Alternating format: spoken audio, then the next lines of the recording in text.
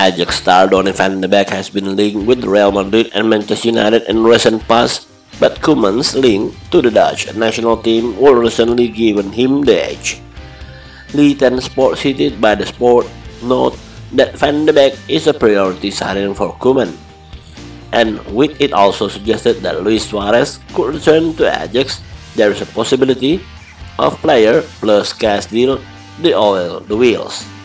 Given how well the midfielder linked up with De Jong at club level and has done so internationally too, Barca fans should be excited to see if Koeman can pull the deal off.